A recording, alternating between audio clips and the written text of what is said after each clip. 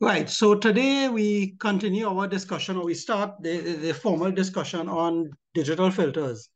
What we did last week before the midterm was just to give everyone a little refresher on the Z transform and discrete time transfer functions.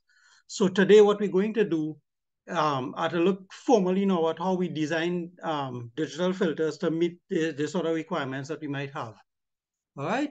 So remember, even from when we were discussing the continuous time domain, that a transfer function, regardless of what it looks like, it has some frequency response.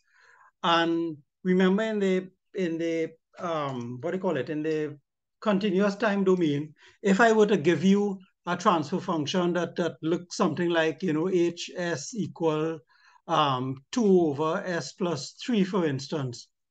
If I were to ask you what was the frequency response of it, you would recall that we made the substitution s equal to j omega, right, into here, and we then evaluated h of j omega for various values of omega, going all the way up from 0 up to very high frequencies. So if I were to give you in terms of the discrete time domain and ask you, well, what is the frequency response of that? The approach would be, if you recall from last time, from Z, we now make Z the substitution from Z equal e to the j capital omega. Remember, that's the relationship between the DTFT and the Z transform. So in the discrete domain, the description is in terms of Z, and the frequency is in terms of omega, capital omega.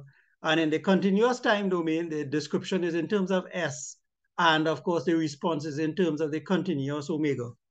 So if I wanted to find out what the response of that transfer function is, then simply, this is what the DTFT is. And you remember, when we were doing the revision, if you make the substitution Z equal e to the j omega, then this entire thing becomes now the Z transform, right? Recall, if you haven't reviewed what we did last week, now is as good a time as any to do it before we start getting into any more details on it. So I have that. I make the substitution Z equal to e to the j capital omega. And then once I do that now, I am in a position. So instead of here, what I do is to substitute Z equal e to the j omega. So I put that in here.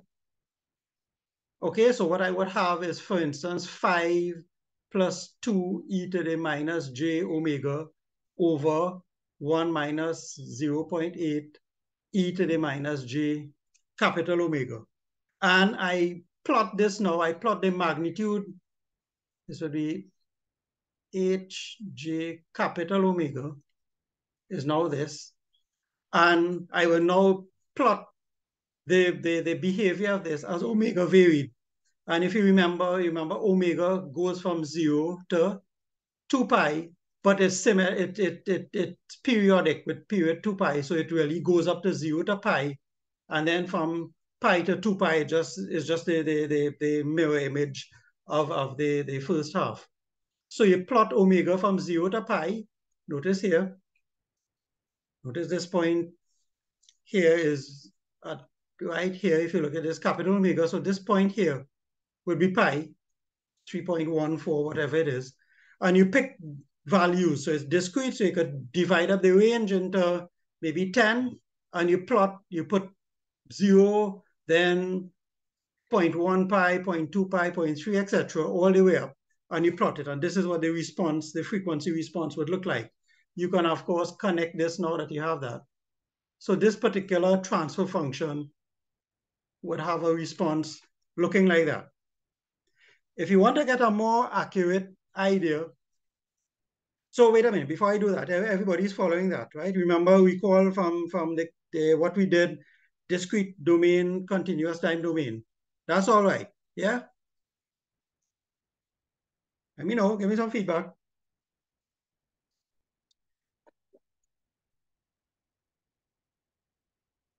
All right, good.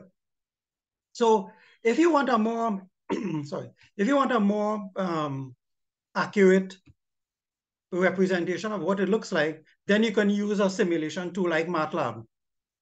And MATLAB now has something called a filter designer toolbox. And when we meet on Wednesday, I'll pull that up for you so you'll we can go through it a little bit in more detail. Notice the spelling here, right? Common filter, capital D designer. And if you plot it in, what you do is that you enter the coefficients for the numerator and the denominator, which would be -8 in this case. Remember, from what we did last week, Monday, these would be these would be the B coefficients, so B0 plus B1, Z minus 1, etc. And down here, you would have A0 plus A1, Z minus 1 plus, and so on. So you enter the A's and the B's in MATLAB as a numerator and denominator coefficients, and you tell the filter designer to run. And notice if you compare, again, it's going to run it from 0 to pi. If you compare the response of this with the previous slide, you will notice that it is the same thing, right? Identical, except that they would have done several thousand and they connected their points in there. The important things, of course, whenever you're doing that, look at here. The DC is at 35, right? Our DC here is 35. So you can kind of see that at least we're starting at the proper at the proper DC value and we're going down along the way. All right. And they have normalized it here, right? So what they do is that they divide pi by the number of samples. Okay, so this instead of plotting pi, what they do is to divide pi by the number of samples that was used. I can't recall how many samples were used to evaluate this. All right.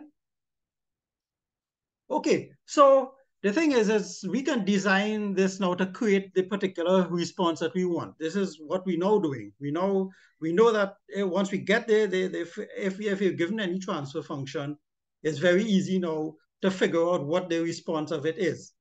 You substitute S equal J, Z equal e to the J capital omega, and you plot for various points of omega.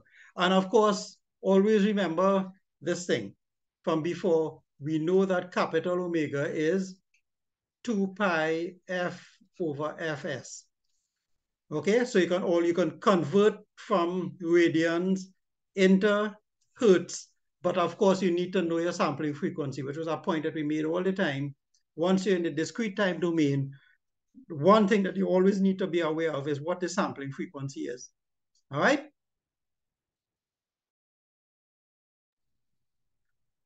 Right. So what we're going to do now in this section is to examine how we could design a filter to meet particular requirements. And remember that the transfer function is a model. The real system operates on the difference equation. So whatever this, like your Laplace domain, whenever you were given HS, right? When you were given HS, remember to figure out what the real world had to do, you have to eventually get to HT. And this tells you, for instance, the values of the components, caps, resistors, and so on that would be needed. In this case, if Hz is so on, the difference equation that would produce that is you take the inverse transform of that, and we saw the techniques to do that. And you can also have the input-output equation directly from that. Remember, Hz is really Yz over Xz. This is the output, this is the input. So once you do that, the output sequence that you're going to get from this filter would be these values coming in, the input sequences coming in, and a delayed output. So every time, and you could work this out on a sample by sample basis. Yeah, that is all part of what we did back in signals and what we reviewed last week as well. Right, so the difference equation again has a frequency response. This is in time, and this is, of course, is in the Z domain, the model. Right? So let's look at an example now and see how we can now use this sort of behavior to create what we actually want. So here I have a signal on top here, some samples of a signal.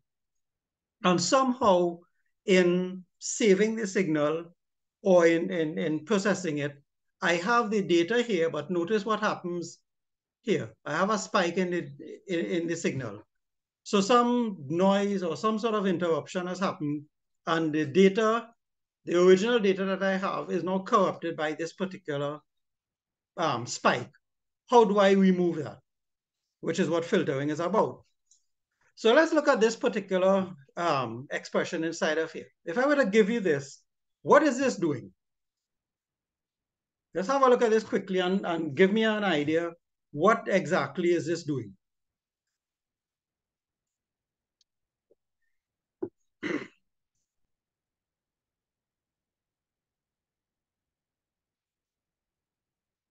Come on. Look at the equation carefully, right? Scaling the, okay, so we have inputs here, but look exactly what it's doing. So this is input one. This is my first input. This is second, and this is third.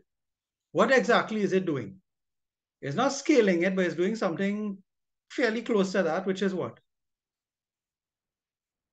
Just from an arithmetic point of view, what it is doing.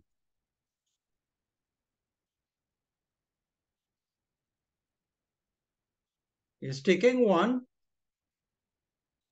adding it to two, adding it to three, and then dividing by three.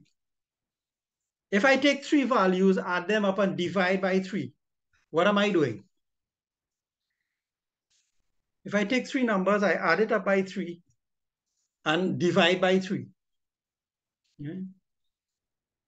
Take 27, 35, 42. If I add up those three numbers and then divide by three, which is a number of numbers, what am I doing? Or what have I just done? Average, exactly. Right, so this particular filter, what is it? What it's doing is averaging. It's taking three values and finding the average of the three values. Right? This particular design is something therefore called a moving average filter. Notice what it's doing. N equal to 1. If I start off here, the first value comes in. Of course, I have nothing here, because these were previous values, right? And then N equal to 2. So this now becomes the old value, and then this is N equal to 2. Then N equal to 3. I finally have 3. I average them. N equal to 4. It will get rid of the old one and then put number 4 here. N equal to 5. It will drop off the last one and have 5, 4, and 3. N equals 6. It will have 6, 4, and 6, 5, and 4, and so on. So it keeps finding the average of three values, but it's moving all the time. Right? So the average is always looking at the last three values. The filter is looking at the average of always the last three values of the data. So let's apply it to the signal that we had before. If you look at it with the scale, this is the scale exaggerated. So notice what has happened. The filtered signal has reduced the spike by a certain amount. It hasn't eliminated it totally, but what we now have is a much improved version of the original one. Remember, this spike was supposed to be a value somewhere around here, right? We haven't quite gotten there, but the filter has reduced it from at least a value of 3 units, whatever that is, to about 1.5. There's a little bit of a adjustment around here as well. But by and large, what we've done is to get rid of the spike, or to reduce the effect of the spike on the data. Yeah? Everybody seeing that? Right. So somebody asked a question, would the moving average filter with more inputs lower the spike more? Yes, it would. The more and we're going to look at that in a couple of seconds. Here, how many average, well, how many terms you want to average to get a particular behavior that you want. The more you average, the better it works. But look at something. If we go back to the equation quickly, notice here, as I said, just let me get rid of some of the data here, right? Okay, so value number 1 comes in. Where we are now starting, so I have a value here, I have nothing here and nothing here. So the very first output of the filter is going to be a third of just the first value. The second value comes in, number 2 comes in here. This is now value 1. This is still 0. So the second output of the filter is going to be the average of 2. Right? Actually, not the average, so it's going to add up the 2 and divide it by 3. So it's still not averaging. The first one was a third. The second one is now, you add up 2 values and divide by 3. Value 3 comes in now, and we finally have the full 3 sets of inputs here. So it's only after the third sample comes in that the moving average filter is going to behave properly, which is why if you look at the results here, notice that the first sets of values are different from what the real, this is what the real output is looking like. Luckily for us, the first value is 0, so a third of 0 still gives us 0. The second value, it was adding 0, and this looks like about 0.75. It divides it by 3, so you have 0.25. The third is now 1 plus 0.75 plus 0, and it's dividing it by 3, so it's still under averaging, if you like. And it's only after you start to get the full 3 values and the system behaves. So if you were to do as Sydney was suggesting here, yes, more values would work for you. But if you have 20 averages, it will take at least 20 samples to come in before the filter starts to work properly. So it's going to be a trade-off, and we'll talk about that as we go along. Fair enough? Yes, Sydney, does that answer the question? Right. So let's see now. So we know that by averaging, we seem to have what do you call it, made an effect on the spike. We've reduced the effect. So let's look and see what the actual response of this filter would look like. That's the difference equation. The transfer function, you watch it, and by straight inspection, right, it's a third. This one will be xz. So this is xz.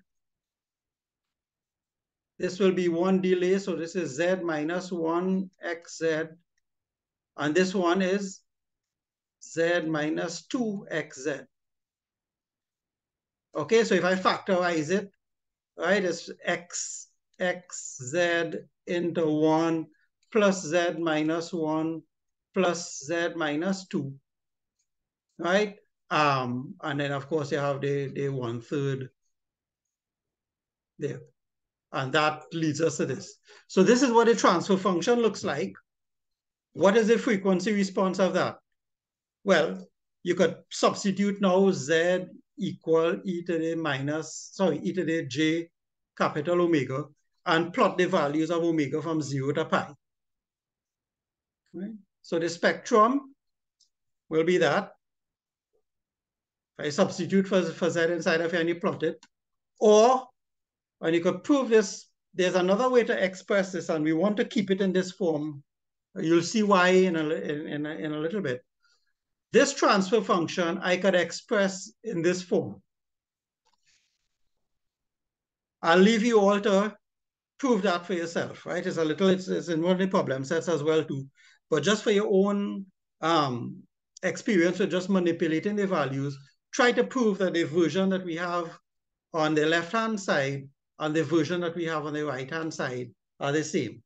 Why we like the version on the right-hand side, look a little bit here. You see the 3 here and the 3 here. Pretty soon we're going to see that there's a general form that will follow. So if it was a 4 here, the fourth order difference equation, the fourth order transfer function for the moving average would have had a 4 here. Okay? So we want to keep it in that form, but you can prove it very simply, at least at this stage, that the version on the left-hand side and the one on the right are the same thing. If I were to plot the response, either pick some values of omega from 0 to pi, or plot it using a tool like the filter designer, look at the response that we have. Notice it decreases, and then there's a little lobe. And of course, at the Nyquist frequency, which if we're dealing with the radians here, this is at pi radians at that point. So notice again, it's symmetrical, so you could ignore everything beyond pi. We know that. But look at the response here. What kind of response is that? If I were to give you a filter and tell you, well, what's the sort of response, the main part of that? It's looking like what? What kind of filter? Low pass, band pass, high pass?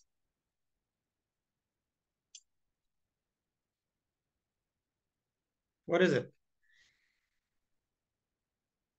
Or none of the above? What would that be?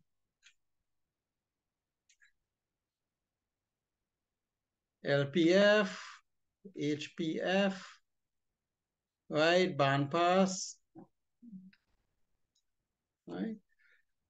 For all intents and purposes, if you look at it, look at the main lobe, it is passing frequencies in here. And then beyond here, well, there's a 0 point here, then it passes some up to this point. So as a behavior, it's a sort of borderline low pass filter. We have a lobe here that we have to consider, right? So it's not an ideal low pass filter, but it's more low pass. It's not quite a band pass because it has both the low pass and some high pass values inside of here. All right. But if I were to pass something through it, it would behave like a fairly rudimentary low pass filter. All right. And where's the zero crossing?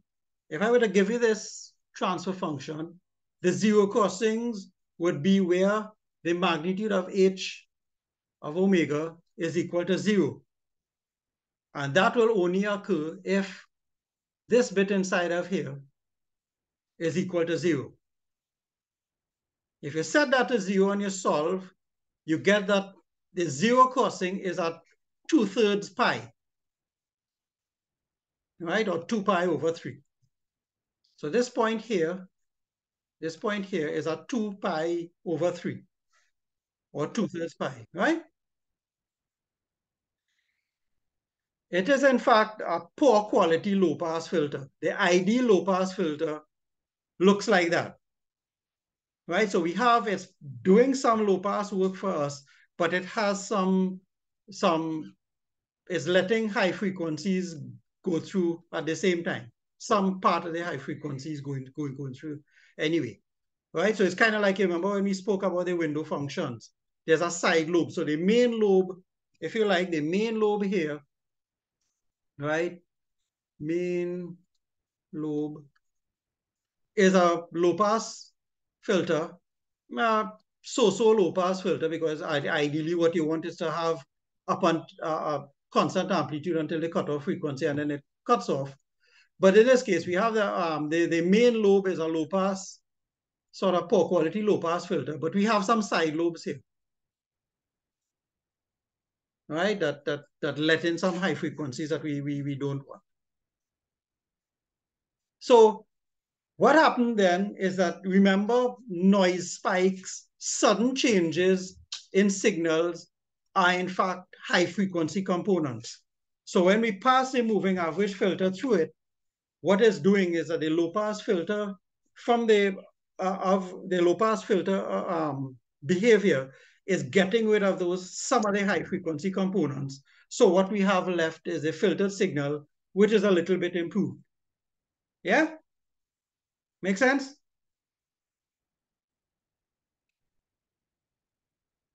We all right with that?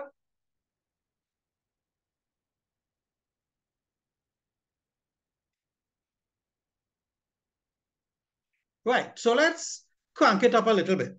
Here we have, first off, this is what I was saying. If the general form, therefore, for the moving average filter, the general response for an nth order filter is 1 over n e to the minus jn omega over 1 minus e to the minus j omega. So you could remember that. So for any order, so like a sixth order, which is what this example we're now showing here, this is 1 over 6 e to the minus, 1 minus e to the minus j6 omega, or 6j omega, or if you want to put it, over 1 minus e to the minus j capital omega, right? And if you want, you substitute the values of omega and look at what happens now. So the sixth order filter, right? Notice how many lobes do we have? If you count it, sixth order has 1, 2, 3, 4, 5, and we have the last one here, 6. The previous one that we had, n equal to 3, we had, let me get this right. We have 1, 2, 3. All right? So if you look at it, so if I had, so the number of lobes in the response is proportional to the order of the filter. The other thing to note, so first off, everybody's seeing that, right? The second thing to note is where the Nyquist frequency is always at pi radians. If n is equal to an even number, then you have half of the number of lobes, then the Nyquist frequency, and then the other half here. Remember, you could actually ignore this, right? You could ignore all of this on this side. But if I were to ask you to draw, for instance, what the response of an 8th order filter would look like, then draw the Nyquist frequency. If n is 8, it means you have to have 4 lobes, right? So it's 1, 2, 3, 4, right? And the lobes, of course, decreasing. Beyond Nyquist, you're going to have the other 4. If n is an odd number,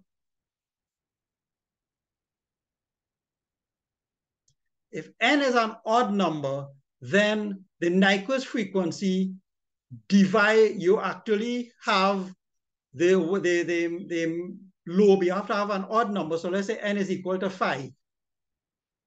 You're going to have 2.5 lobes before the Nyquist frequency. So put omega here.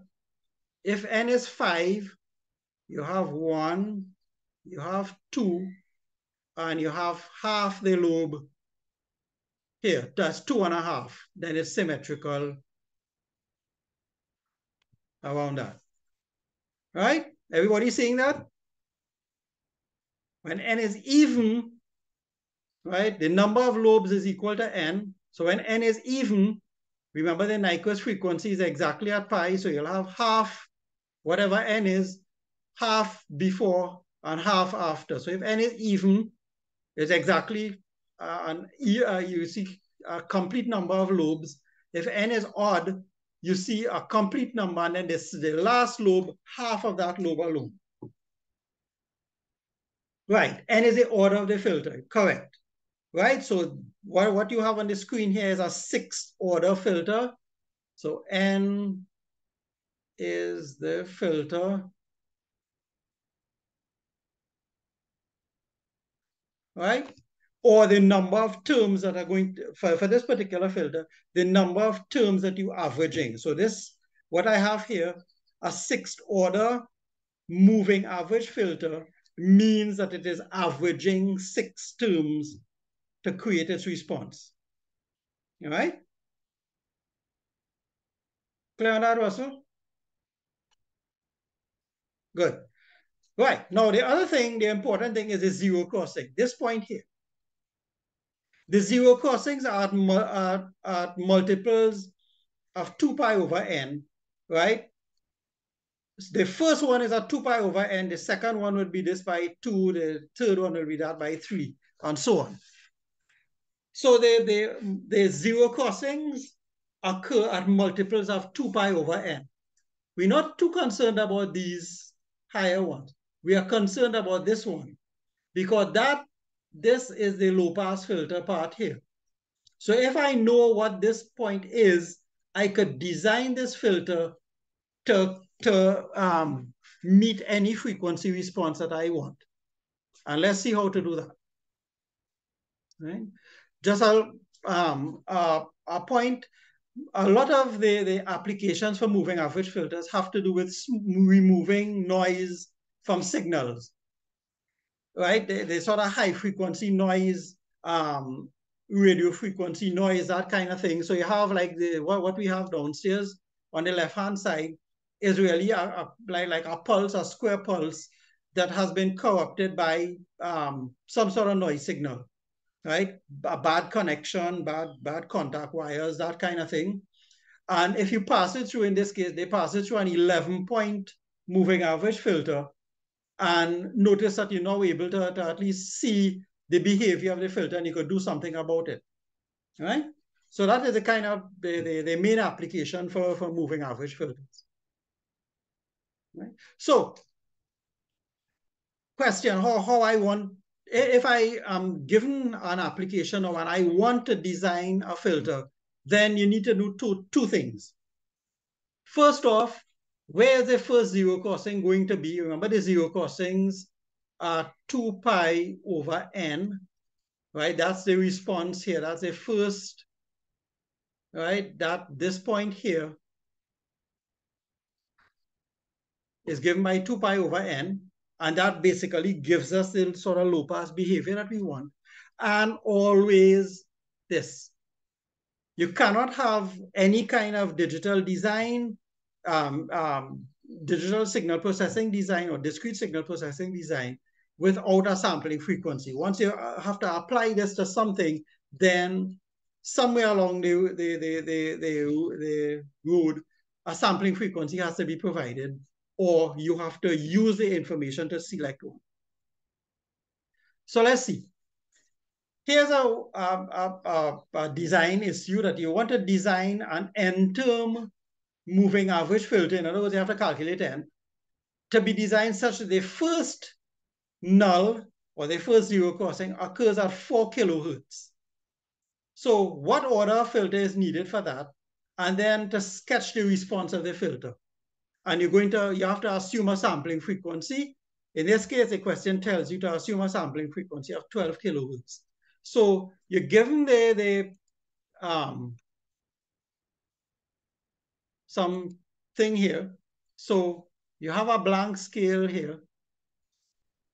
I want the first null to occur at 4 kilohertz. 4 kilohertz. So the response of the filter is this. It's going to do something higher up. We don't know what it is. The sampling frequencies are 12, but I need to find out what order filter is going to give me a 0 at this point in time. Right? So you go to what you know. The zero crossings occur at omega equal to 2 pi over n. Notice I'm given the information in hertz, not radians. So I'm going to have to go to what we know. Remember, omega is 2 pi f over fs. So 2 pi f over fs, if I equate the two of them, if omega is 2 pi f over fs, and that is equal to 2 pi over n, right? The 2 pi is cancelled, and you see clearly that n is equal to fs over F, right? I know Fs is 12 kilohertz, sorry, 12 kilohertz, and F, which is a cutoff frequency, my zero crossing is 4. So therefore, a third order moving average filter will satisfy me for this. And what would be the response? If it's third order, the frequency response, if it's 3, n is odd, right? The first kilohertz, this is my Nyquist here. My sampling frequencies are 12 kilohertz, right? So what do we expect the response? How many lobes is this thing going to have? If n is equal to 3, the response is going to have how many lobes? The complete response is going to have how many lobes? 3. Exactly. So the response is going to look something like this. If I'm sampling at 12 kilohertz, then the Nyquist frequency is half of that, which is 6 kilohertz. So the response is going to have 3. Remember, the lobe is basically going to do this. And this is going all the way up to 12 kilohertz, right? So lobe 1, 2, and 3. This part of the response we do not use. The only valid answers are up until Nyquist, which is half of the sampling frequency here. So this is what the response of that filter would look like. It's just a third order, right? So the response would be fairly shallow. This is what a high quality low pass filter would have given me. Okay, but this one is giving, it is working, but it's attenuating everybody, but at least it is doing the low pass filtering. The higher the frequency goes, and the cutoff at 4 kilohertz. Yeah? Make sense? If I had the requirement is changing the order of the filter, right? I am given, right? In this case, I was asked to find out n, given that I want my zero crossing to be that point and my sampling frequency to be 12 kilohertz. This is directly related. Remember, this is 2 pi over n is this point, right? So this determines the order of the filter. If I want to change the order of the filter, right, and still maintain the same 4 kilohertz, then I have to change Fs. Remember, n is Fs over F. So if I want a bigger order, if I find the third order filter isn't giving me a sharp enough response, and I want a fourth order, then this is fixed at 4 kilohertz. So my only solution is to send the sampling frequency up. If you have that ability, if whatever design it is has that sort of ability. Yeah?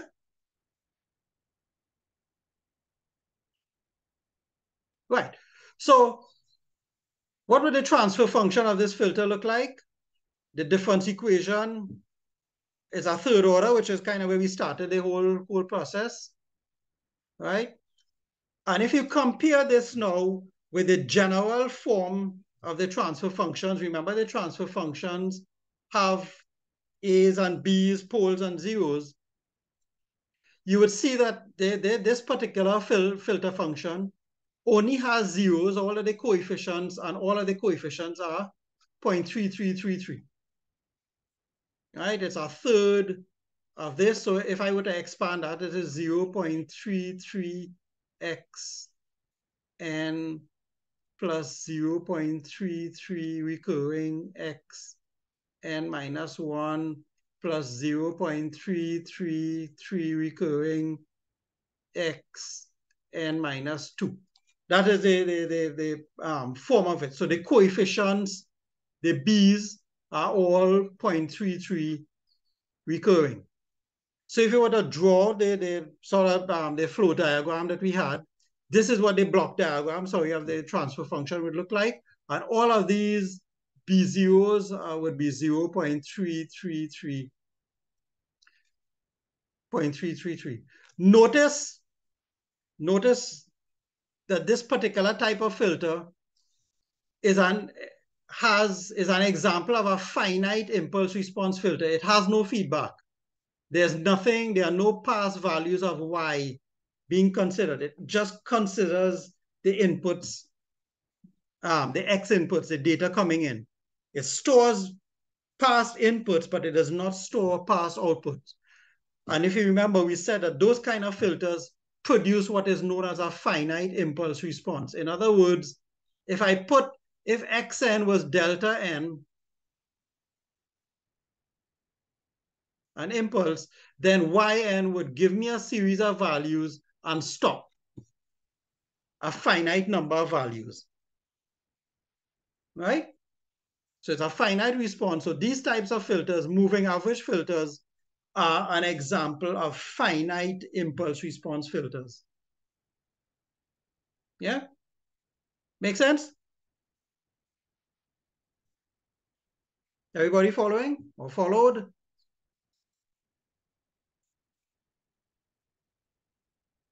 Everybody clear on that? Reasonably clear? It's a very simple filter design. It's something that is very easy to even program to be in an actual application. So as your data comes in, right? Your programming thing, you don't have to do anything fancy on it. As the data comes in, you take a moving average, in this case of 3, or whatever the order of the filter is, and just find the average and then send the data on. Okay, so that's all it's doing. It's like, if you recall a couple weeks ago when we spoke about the short-time Fourier transform, where you took you had a window and you were sliding the window to select a set of data all the time. The moving average filter is the same sort of approach. It takes a group of data and averages that group as the data comes in. So it's moving, it's always looking at the previous n values alone, the current and the last n minus 1 values, and just taking the average of that. Right? No more, no less. Right? Hence the term again, moving average.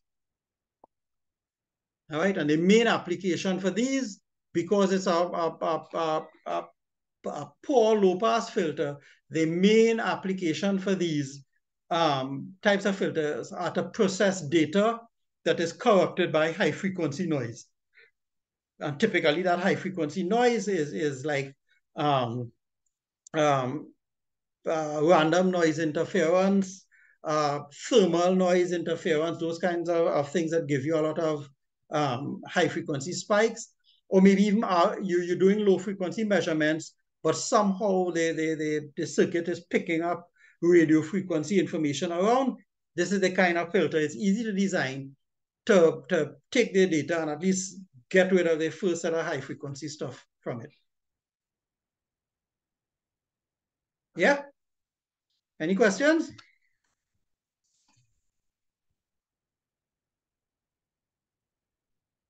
Yeah, no, maybe.